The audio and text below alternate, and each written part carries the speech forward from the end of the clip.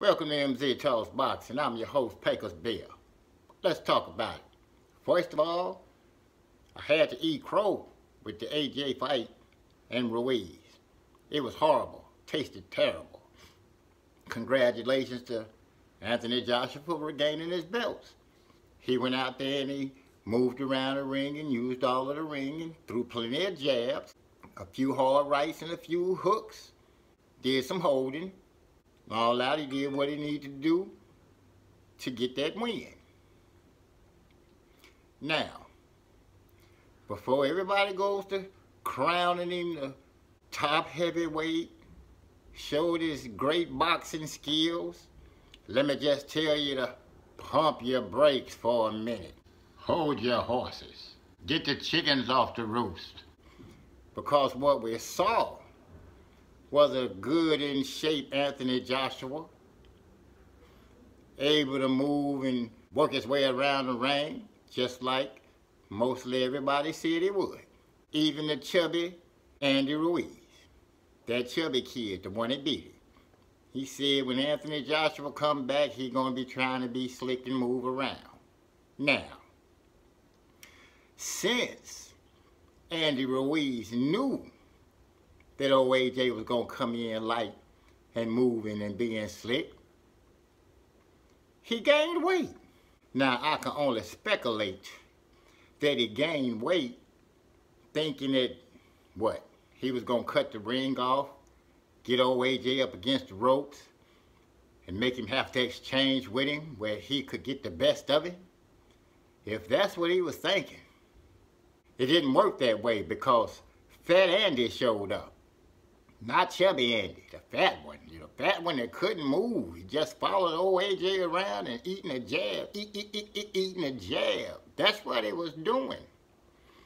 Now, that those facts are out the way, let's not crown old AJ some great boxer, because that he's not. He did a C+ job against a F Andy Ruiz. Here's why. His jab and movement was just good enough to beat a guy that couldn't throw any punches. Not that he was stopping Andy from throwing punches. Andy's fat ass just couldn't move.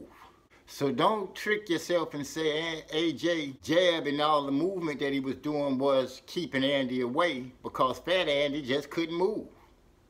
Slow and lethargic. Stuck in quicksand. Maybe if he had attacked AJ like he was attacking that food that he was gaining weight up off of, he probably would have won. Now, I'm going to stand by the things that I says AJ has holes in his defense. Holes big enough to drive a fist through it. All the dancing around in the world and just throwing a jab is not going to protect you from a hungry fighter that knows how to cut off the ring, and by sticking that old hand out, just thinking you're going to hold somebody back when you get in the corner, they're going to slap that down, follow it with a jab, and get to working on the inside. Because once you get hit and you try to shell up, if they keep working on you, boy, you don't know how to protect yourself. But you are the unified champion again. Oh, I got to say it like this. 2-time unified heavyweight champion of the world. Now, I'm going to bring up the point about why everybody is so mad at the fat Andy. They loved the chubby Andy, but they're mad at the fat Andy.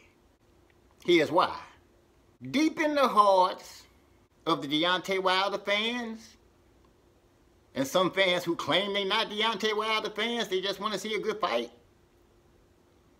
Deep in their hearts, they didn't really want AJ to win because they knew if he won, the chances of them seeing an undisputed champion at the fight of Deontay Wilder and Anthony Joshua is slim next to none. None next to slim. Chances of it ever raining in hell? Never. Here's why.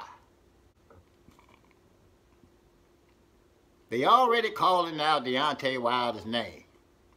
Question, why you calling out Deontay the Bronze Bomber Wilder's name when you already done released the fact that you already plan on fighting Pulev? Ain't he about 40 now? Even there's talks about you relinquishing one of your belts. Giving it up, letting it go, but we all know it's part of the master plan of the puppeteer, Eddie Hearn, to let old Usyk fight for it. That's right. Now, before people start screaming that Deontay Wilder is ducking, y'all just stop that right there. Cause y'all already know he got to fight Tyson Fury. Y'all don't really want to see him face old AJ.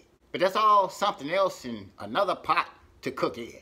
But that is why people is upset. Not just Wilder fans, but a lot of people are upset. Because they say, oh, Andy ain't just messed up remaining champ. He messed up a chance to fight for the undisputed heavyweight champion of the world. But I'm sure, oh, Andy the Destroyer Ruiz feels pretty bad already by himself, so I won't knock him. What do you think?